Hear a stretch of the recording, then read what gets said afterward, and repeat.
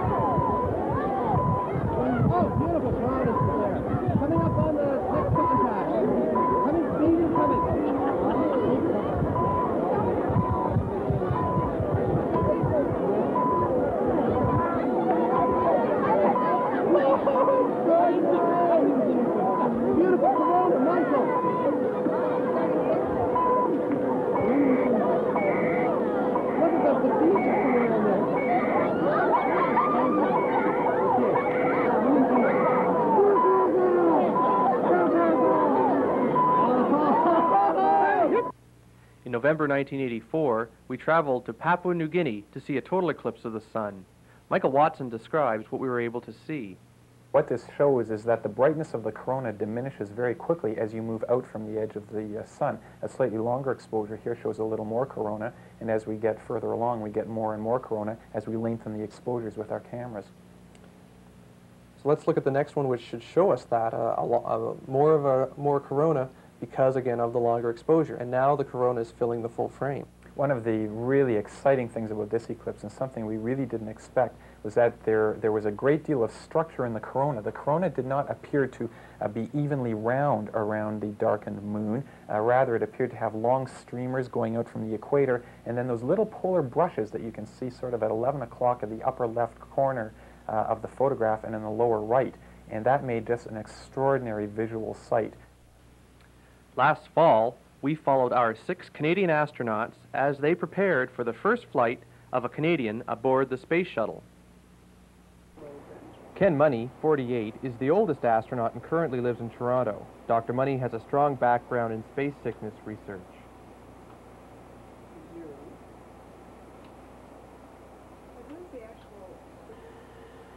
Dr. Roberta Bondar, 37, is a neurobiologist at McMaster University in Hamilton.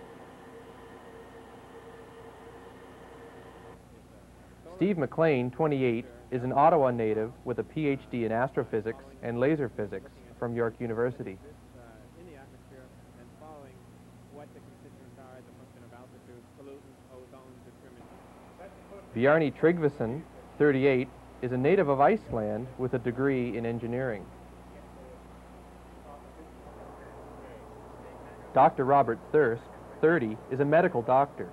He holds an MA in biomedical engineering from MIT and a medical degree from McGill.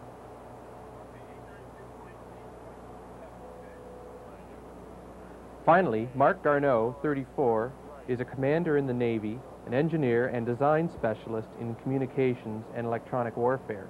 If I was to ask you what the benefits are of sending Canadians in space, could you sum it up for me in a few words?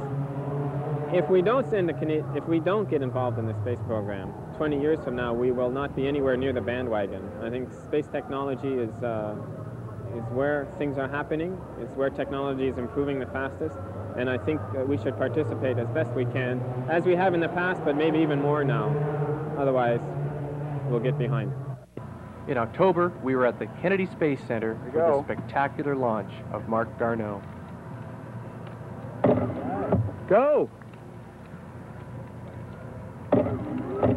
Go, baby! Woo! Oh, look at the brightness of that. All right.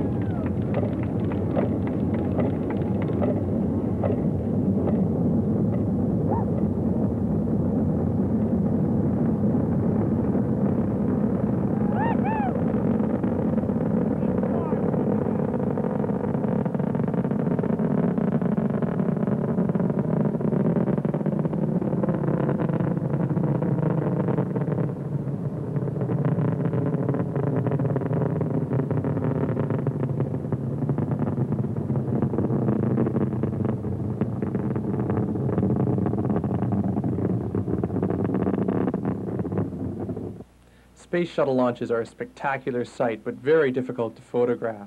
Here are the pictures that Michael Watson and myself took from the press site as the space shuttle cleared the tower. Once the solid rocket boosters clear that tower, the brightness increases dramatically. We didn't know it, but our remote site cameras got some just spectacular photos. This is what it looked like the day before. And this is what it looked like just a few seconds after launch with a wide-angle lens. And the colors are quite extraordinary as the space shuttle goes up into the clouds. This is a closer view now, a 135mm photograph of the main engines firing up, and the solid rocket boosters igniting, and the space shuttle just leaping up off the tower. And again, the camera has to close down to compensate for the very, very bright solid rocket booster flame.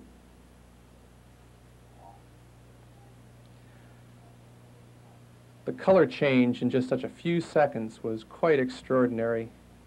We're very, very pleased with these results.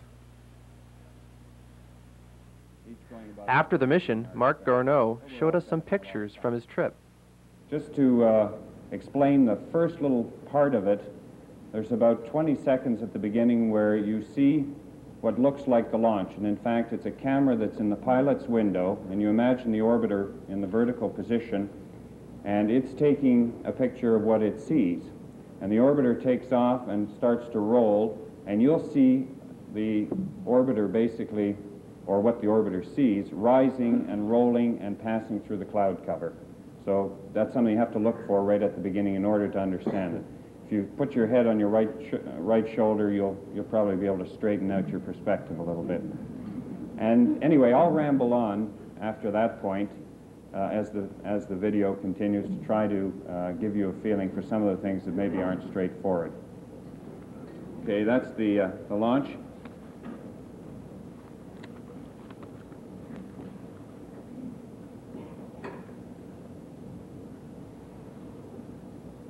There you are coming through the cloud cover. This is to show you how many people were really actually on the flight. If you count them, I think you'll find that there were really 14 of us. We're doing a fly past here through the middeck. And you can't see it on the monitors, but it says Fly Navy on the galley. And it was a Navy mission, which we were rather proud of. And you'll see there are actually 14 people. Here I am snagged in a cable. And it looks like we're going slow motion, but that's really how you move. That's real speed. There we go. Second squadron passing by. And of course there was a 15th person, the cameraman. You never saw her during the whole trip. We had a ball. There's no doubt about it. If you ever have a chance to get up there, I encourage you to go. Tom Wojcik of the McLaughlin Planetarium took us on a tour of our solar system in a search for life. Second condition. I think in the first slide here we have a picture of our closest neighbor to us, which is the moon. And we'll see that here's a moon cut in half, I guess just two different views, Tom. That's right, the first quarter and the last quarter moon sandwiched together. At one time, when astronomers first had telescopes, and when they looked at the moon, they thought that the dark areas they saw on the moon were seas. In fact, they called these seas mare. But the seas are not really made up of water. They're made up of, lava that's bubbled up from deep within the core of the moon and smoothed over certain areas. It's now turned into a powdery gray soil. And the dozen or so astronauts that have landed on the moon and analyzed the moon found that, well, the conditions are not right for life to form, let alone survive. It's too hot on the moon and it's too cold. There's no atmosphere. Water would just boil away or sublimate into the atmosphere. This next photograph looks like the moon, but is not the moon. It is the planet Mercury. Mercury is similar to the moon, but double the size, a little more, in fact, the size of the moon. It too has no atmosphere. And the close-up illustrations and photographs of Mercury show that it's a barren, desolate world. Its surface is baked by the sun to well over 400 degrees Celsius, far too hot for water to be in a liquid state, and far too hot for life to survive. It really takes an expert to tell the difference between the moon and Mercury. They look like very similar worlds. That's right. I think the real key is to look on the slide, the bottom of the slide. If you can tell, that's where they're that close. They're very similar. The next planet in our tour is Venus, and Venus is about the same size of the Earth. And also about the same weight. It's often been called the Earth's twin, and for many years astronomers really thought that beneath those clouds which blanket the planet there might be living organisms, perhaps an intelligent race of some sort, perhaps vast tropical rainforests. But it wasn't until spacecraft landed on the planet and surveyed the planet did we actually discover that there can be no life, at least life as we know it, on the surface of Mercury. The temperatures here are actually higher than they are back on Mercury, well over 450 degrees Celsius. It's got a blistering climate. This radar map shows some of the high areas, the mountains and the low areas on Venus. Its atmosphere pressure cooks the surface, a pressure of well over 90 times that of the Earth, and it's constantly raining hydrochloric and sulfuric acid. Not a very good place for life. Here's an excellent place for life. An ideal place for life, the Earth. And it's curious that from orbit you cannot detect the presence of intelligent life. Only when you zoom in close to the planet can you begin to see traces of a technologically advanced intelligent life. All right, this next planet is the planet Mars, where for 100 years people have been thinking that there may be life. Mars, I think, is the planet that's inspired science fiction writers the most. Some astronomers thought they saw canals, living forms of, evidence of intelligent forms of life. Close-up photographs reveal none of these evidence of canals, but when we look closely, we see fine tendrils, little waterways. But these waterways pose quite a problem to astronomers because right now there is no liquid water on the surface of the planet. Where did the water come from, and where has it gone now? It's quite a mystery to some astronomers. Here's another picture that makes it look like there was water at one time on Mars. Flash floods. It indicates that at one time Mars was a warmer planet, a planet that perhaps could support life, a planet that might have simple forms of life that lurk perhaps in the soil. The Viking landers, which landed on the surface of the planet, took photographs. I think this is one of the most, these are among the most amazing photographs ever taken by anyone or anything, the surface of what another planet actually looks like. And those trough marks are not, well, caused by a little creature burrowing into the soil, but caused by the space arm that's dug deep within the soil and collected some of the soil, analyzed it for simple forms of life, microbes, bacteria, viruses, and it found none. Mars likely is a world that cannot support life. Incidentally, the seasons, Mars goes through seasons as the Earth does, and the snow that we see here is snow made up of frozen carbon dioxide, dry ice, just a bit too cold for life to form. The next planet is the first of what we call the gas giants, and one of the next questions when Project Galileo reaches Jupiter in 1988 is, will they find anything that resembles life in the high clouds of Jupiter? They'll actually be sending a spacecraft that'll dip into the atmosphere and analyze, chemically, directly analyze the molecules. Jupiter is a gas giant planet. It has no solid surface. It's literally clouds layered on top of each other, and trying to land a spacecraft on the planet would be like trying to land on a cloud. You just fall through to deeper and deeper clouds. Some astronomers speculate that perhaps in these clouds molecules could combine together to form simple creatures. Perhaps in the Great Red Spot there might be creatures that float within the atmosphere, but most astronomers are rather skeptical of the idea just because of the high winds and the convection currents, which would suck the material deep within the core of the planet and destroy the material. Well, this is my favorite planet, Saturn, but I think once the Voyager spacecraft went out there, they began to realize that it's getting much, much too cold for life, isn't it? That's right. The showpiece of the solar system lurks, well, towards the outskirts of the solar system. Saturn, it too is a gas giant. It's a world made up of gas and of clouds, but its most defining feature are the rings which encircle the world. These rings are probably chunks of ice and rock or rock covered with ice about the size of beach balls, and each of them are in orbit around the entire planet. It's as if there's billions of individual moons that encircle the entire world. Close-up views of Saturn reveal cloud formations, details within the outer cloud tops. It turns out that it is just too cold, and if the conditions on Jupiter are not ideal for life, then the conditions on Saturn are even worse. In 1986, the famous Halley's Comet will be visible from Toronto. Dr. Ian Halliday of the National Research Council told us what we can look forward to. Dr. Halliday, what makes Comet Halley so special? Well, the important thing about it is that it's a very reliable comet. It shows all kinds of cometary activity. It's got the two kinds of tail, both the dust particles and the electrified gas particles. It's got a big halo around it. It shows every type of cometary activity. It's predictable. It comes around every 75 or 76 years. Ian McGregor of the McLaughlin Planetarium described the parts of a comet. And this is, again, an artist's depiction of a comet. Basically, it's the large nucleus. The nucleus of a comet is somewhere between 5 and 10 kilometers in diameter. It's mostly made up of ice with a little bit of rock and dust thrown in.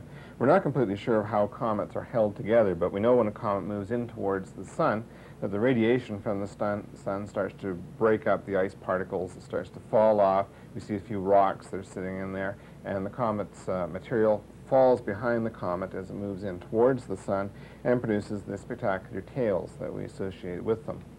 Well, I'm standing now in front of Canada's largest radio telescope up here at Lake Travers in northern Ontario, actually northern Algonquin Park. This is the Algonquin Radio Observatory, and it is quite a large telescope. It looks like a huge satellite receiver that you might see on someone's front lawn. But actually it's 46 meters, that's 150 feet across, 150 feet in diameter. One of the interesting things about this dish on this radio telescope is the fact that part of it isn't actually a solid, smooth surface, but it's a wire mesh. If you can look right up there along the edge of the dish, you can see that you can actually see through it.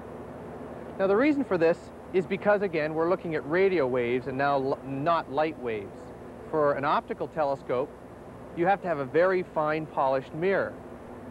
But for this radio telescope, the wavelengths of the radio signals coming in are longer, that is, they're larger than the mesh itself. As you can see, this radio telescope is just tremendous. It actually weighs, at the very top, about 900 tons. That is the actual weight of the part of the telescope that is moved around. The dish itself is well over 300 tons. Now, an interesting thing, too, is the fact that the part of the telescope that does all the moving, it's on a very large pier that is sunk about 40 feet down into the bedrock. The rest of this building that you see behind me is not actually touching that pier. There's a gap around it so that any mechanical movements that the telescope sets up is not passed on to the building, and vice versa. Here you can see the gear assembly that's used to move the dish up and down. It's an incredibly large gear system, and it's interesting, when we were up inside there, you could hear the fans going, you could feel the entire dish move like a rumbling action as the astronomers were moving back and forth and up and down. The amazing thing is it's a very, very precise piece of instrumentation, about as precise as a fine-made watch. We also visited the David Dunlap Observatory, situated in Richmond Hill. The David Dunlap Observatory celebrated its 50th anniversary in May 1985. Dr. Tom Bolton, an astronomer at the observatory, told us what an astronomer does and showed us the telescope itself.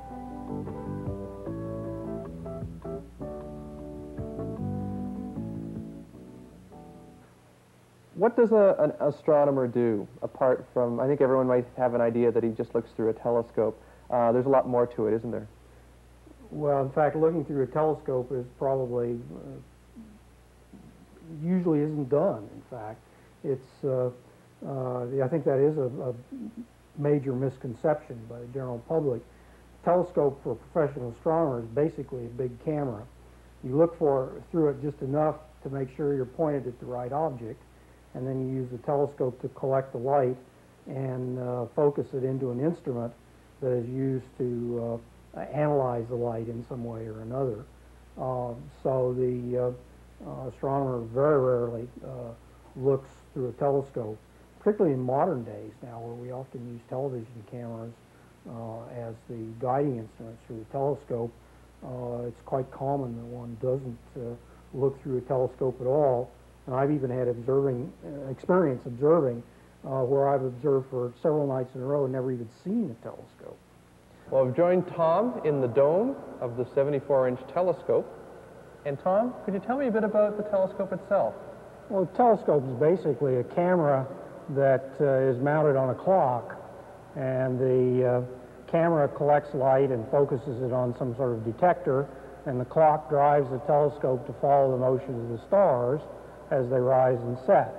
Now what we have here is a reflecting telescope, which means that the light comes down the tube to a primary mirror, which in this case is 74 inches in diameter.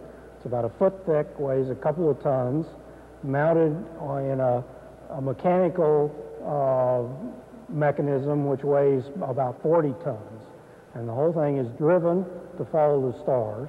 When the light strikes this primary mirror, it's reflected back up the tube towards the focus, and there it intercepts a small secondary mirror which reflects it back down the tube again, still bringing it towards the focus, and the light passes through a small hole in the center of the primary mirror and comes to a focus then at the entrance aperture to the instrument, which in our case is usually a spectrograph, which is just a device for spreading the light out into a spectrum and then recording it in some way. One thing I am quite sure of, that the next 50 years will be more exciting than the last 50.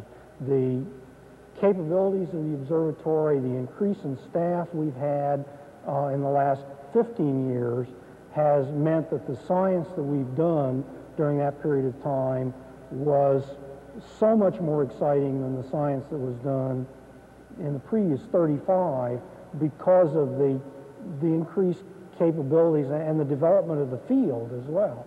And that's a process that's continuing. We have new space instruments coming that will provide data which will need ground-based backup. That's an area where David Dunlap Observatory has made an extremely valuable contribution in the past. I'm confident we'll continue to do so. I can hardly wait. The upcoming season of Astronomy Toronto should be quite exciting. Halley's Comet will be visible for several months starting this December. The Voyager 2 spacecraft will return pictures of the planet Uranus from close range in January, and as Tom Bolton said, the science of astronomy is always revealing some remarkable discoveries. Astronomy Toronto will be here on Rogers Cable 10 to bring them all to you.